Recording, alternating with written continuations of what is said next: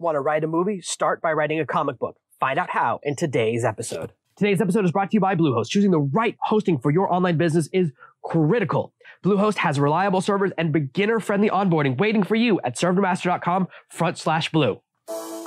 Are you tired of dealing with your boss? Do you feel underpaid and underappreciated? If you want to make it online, fire your boss and start living your retirement dreams now, then you've come to the right place. Welcome to Serve No Master Podcast, where you'll learn how to open new revenue streams and make money while you sleep. Presented live from a tropical island in the South Pacific by best-selling author Jonathan Green. Now, here's your host. I never realized the connection between comic books and movies was so tight until I saw a documentary about Jodorowsky, a director from the 1970s, and how hard he tried to make the movie Dune. I very rarely mention documentaries because I very rarely watch them, but this one was so fascinating. Dune was one of my favorite books as a child. I read the whole series. I even read the continuation of the books as the son took over for the father. Great science fiction series, which you know is the main genre that I read. And what I really found fascinating was that before he made the movie, he created a comic book that showed frame for frame his vision for the movie. And that got me fascinated with the connection between comic books and movies. And as I went through the process of creating the Serve No Master graphic novel, which I originally was going to call the Serve No Master comic, I learned a whole lot about this process. And I want to share everything with you that took me from idea to fruition. And now that graphic novel is available on the shelves all around the world. When creating a movie or a television show, a big part of the process is called storyboarding. And storyboarding is where you have little drawings of what's going to happen. Now, different directors and different writers use different amounts of storyboarding. In certain genres, it's more common than others, but the idea is very effective. It's that before you spend tons of money paying for film crews and everything, you have it really drawn out what's going to happen. See, a script, while it's wonderful, you have to describe everything that's going to happen. And sometimes it's not really clear, especially when it comes to the shooting angles and where people are going to be positioned. But you can show so much more information with the drawing. And as someone who grew up reading comic books, I was fascinated by this visual medium. So there's a great deal of connection. And I began to do research. So, I always start my research on Amazon because it's the largest bookstore. What I found fascinating was that there's so many openings in this genre. There's not a lot of people really going after the comic book space. There's not a lot of great nonfiction comic books. I have read the Book of Five Rings comic book. There was a series for a while that would take classic books and turn them into comic books. And honestly, they got a few things wrong. A few of the examples in their Book of Five Rings comic book didn't match, considering I've read that book a lot of times. That's a book I talk about a lot. It's by Miyamoto Musashi. I've read the fictionalized account of his life. I have read the comic books about Usagi Yojimbo, which is a rabbit version of the same character. If you used to watch the Teenage Mutant Ninja Turtles cartoons like I did as a kid, and you saw that rabbit that came through time-traveling episodes, he was based on this same character, Miyamoto Musashi, who was the most famous sword fighter in Japanese history, never lost a battle. And he wrote a book about his approach to warfare, which became the basis of my book, Breakthrough. Is all about the five rings. And so I'm really into that philosophy, especially because it's unique, right? Everyone has heard about The Art of War, which is the Chinese book on warfare. Everyone has heard of No Battle Survives First Contact with the Enemy by Clausewitz, who was a Prussian military general, although most people don't enjoy his book. It's quite dry. And then, of course, this is something different. And so I was fascinated. And as I went through this experience, I started to really delve into something that is interesting. And this difference between show me and tell me. Show me, don't tell me is really hard to say. It's hard to explain. And so I'm going to give you a really great example. Recently, this movie came out called Birds of Prey and the Fantabulous Emancipation of Harley Quinn. And people either love or hate that movie. For me, when a movie has a lot of voiceover, that's a red flag that it's not a good movie. Nothing else matters. And that movie is about 40% voiceover. You have to fill in the gaps and explain what's happening. That's a sign that they failed because voiceover is almost never in the script. Usually voiceover is something they add in post. They create a whole movie that people watch and go, I can't tell what's happening. And so they add voiceovers. This is how they add those big voiceovers at the beginning of movies. And you'll often hear directors in the commentary saying, oh, we didn't want this voiceover, but the film studio felt like people couldn't understand the movie, so we had to set the scene. And every single scene in Birds of Prey, they have to set up and explain what's happening. That tells you there's a huge problem because you should be able to see from what's happening on the screen. A better example of this, one of the best examples of show me not tell me, is in the movie World War Z. Whether you love or hate that movie doesn't matter. There's something amazing happens. They show Brad Pitt sitting in a car and he looks out the window and he sees a zombie tackle someone. And then the sound changes. They create that sound that's the sound of silence, which it goes like, whoa, whoa, whoa, whoa, whoa, right? Like they run everything through a filter. And you hear him going 1, 2, 3, 4, 5, 6, 7, 8. And the person on the floor who'd just been attacked by a zombie stands up and now they're a zombie. You never hear him say, humans take 8 seconds to turn into zombies. Because you don't need to, because he saw it. The visualization in that moment of that movie is so good because you can tell what's happening and you're right there with him. You almost don't even need the sound of him counting to know what's happening. And the reason that doesn't count as voiceover is because he doesn't say what's happening. He just does it. You hear him thinking. You hear him counting in his head. And you start counting right along with him because you get it. You go, he's trying to see how long it takes. So that moment is the perfect example of show and tell. It's the opposite of exposition. And that's why that moment in that movie is so perfect. And lots of other movies do this. And if you think about it, how many times have you seen a movie and you wondered why it wasn't good or why you weren't that engaged? If you look back, you'll notice that one of the signs that something's wrong with the movie is that there's way too much exposition or there's a bunch of title cards at the beginning to set the tone. The exception, of course, to all of those is Star Wars. But here's something interesting. My family all hate Star Wars. And that's because their exposure is all with the recent ones, with all of like episodes 7, 8, 9. I recently downloaded, we were trying to watch episode 9. I put it on. We had an HD, the whole thing ready to go. Within the first 5 minutes, my entire family had left the room. So you might say, oh, that's the exception because that's the one that starts with the scroll. But there was so much information in that scroll. I was like, it's boring. It's a massive amount of information to set the tone, right? If you watch the original one, episode 4, New Hope, where it starts, it goes, oh, the world's at war. Princess Leia is the only hope. Get ready for it, right? That's one thing. This one is like, this person's going here, this person's dead, these people are starting a battle. And actually, I think it was even more than the normal 3 paragraphs. I think it was 4 or 5. So maybe even the modern exception has started to become the rule that when they have too much exposition or too much title cards at the beginning, it's not a good movie. So between seeing an opportunity in the Amazon marketplace and my fascination after seeing this documentary, I began to think about adapting Servant Master into a comic book. I thought that would be so cool. It started off with the idea of I would love to see a comic book version of myself. Now, this was before the redesign of the website, which now has a bunch of comic book versions of myself. And I went on a really long and arduous journey. And what I learned along the way is that an adaptation is not that easy. A lot of people don't like the second, what do you call it? I forget what the Harry Potter remakes are called, but it's the second one where it's like Fabulous Beasts and Where to Find Them. The second one, J.K. Rowling wrote the script, and a lot of people don't like that script. I don't know. To me, both of those movies, the first 2 are kind of the same. They're both okay. Not great, but not terrible. But a lot of people really didn't like the second one. And maybe there's an example that people that are great authors are not always great writers. And there are a lot of people who write movies that I listen to and follow some of their podcasts who are really good at adaptations, but have never written anything original. And that's okay because it's a specific skill. I believe adaptation is a unique skill. And as I went through this process, I made some mistakes along the way. The first mistake I made was trying to hire someone to make a comic book. If you ever look at the front page of a comic book, there's like 20 names because a lot of people go into that process. I listened to a really, really great interview on a podcast with the man who wrote the comic book, The Coldest City. You might not be familiar with that, but it turned into a Charlize Theron movie called, something blonde. Not Concrete Blonde, but not Neon Blonde, but something like that. It's a Charlize Theron movie, which I've seen. And he told the whole story of how he went from comic book to movie. And it was really, really interesting. I learned a lot. So that's a great episode. I'll actually post a link to that episode in the comments below. And if you're watching this on YouTube and you've seen that movie, or you can remember the Charlize Theron movie that I'm trying to think of, which I should have had in the notes below, just push a thumbs up or leave a comment. Let me know what movie I'm thinking of. And I'll leave a link to that podcast interview, which was really, really good. It was really, really great because he really explained the process. And what I learned from that interview was that he writes a script and then someone else comes in and turns that into a comic book. So he actually writes a script that looks a lot like a movie script. So the script part, writing a comic book is just like writing a movie. It's so close. I was really surprised when I got through this process. Once I first realized I had to split it up and I took down the first job and I said, I'm looking for someone to convert this book into a script. I hired someone who did a fabulous job. Such an amazing job. I was so excited by that story. And he wrote out a script and would say, this page is double pages and this page is 1 box. This page has 3 boxes. And he spoke this language that I don't speak, but it was really, really great.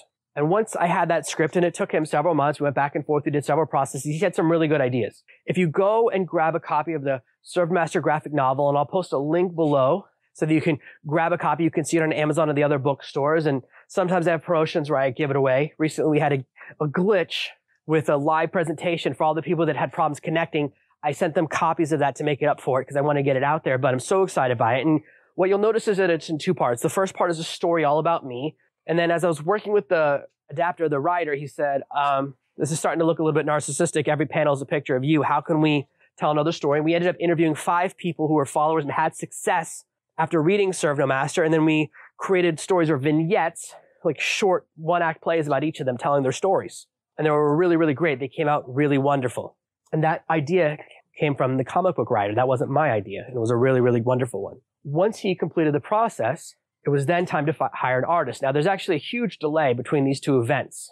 When I first started the process, I didn't know how much it was going to cost. And it ended up becoming quite an expensive proposition. So I put a lot of money into another part of the business. And unfortunately, comic book got pushed to the side because I was really focusing on getting things across the finish line. And then when I had money in the budget again for an artist, I hired an amazing artist, went through a real long process. Of course, the other thing I learned is that he said it would take 6 weeks. It took almost 6 months to get everything done. Artists really take a long time. And I went through a lot of different ones, but the final product is amazing.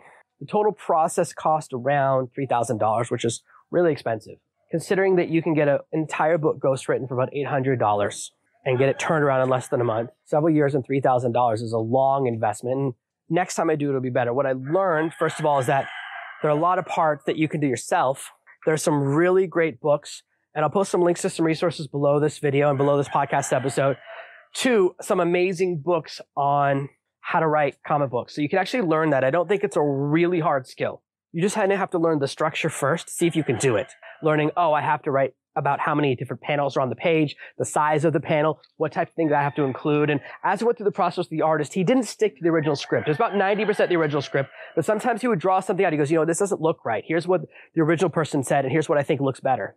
So we did make some modifications, and in the end, we changed the final page a couple of times, the final message of the book, because we went through a couple of different iterations and ideas before we hit on something perfect. So there is a little bit of room along the process. If you want to control the process, it's important to understand why there was cost overrun for me. The first part of the process was that there are people who are so talented. Some of the people who applied for to write the original script worked for Marvel. They'd worked on some really big name comic books. They'd even worked on some of the movies. And so they had these massive levels of qualifications. I was like, whoa, you're so overly qualified. The guy ended up hiring really talented, but a little bit newer in the business. And everyone wrote a sample, and his was just like, it was so good. It was a little more than I was expecting to pay, but it was totally worth it in the end. We went through the whole process really good. And then the same thing for the artist. The artist I hired during his application process did something really interesting. He sent me an entire page with several different drawings on it. He goes, a lot of people can draw a comic book character. There's a really big difference between doing that and doing a page in a comic book. And so I hired him, even though we'd never been hired by anyone else on Upwork before. I gave him his first job, put all the money in escrow. We went to town, and months later, we got the book across the finish line, and it came out looking really wonderful. Now, a great question that you might be asking at this point is, Jonathan, this is interesting, but what's a graphic novel? And that's a really good question, because it turns out I didn't know what it was. I've read a lot of things that I thought were graphic novels, but they're not. So here's the difference. A comic book is almost always 24 pages long. I didn't know that until I did research, until I heard this amazing interview about the Dakota City.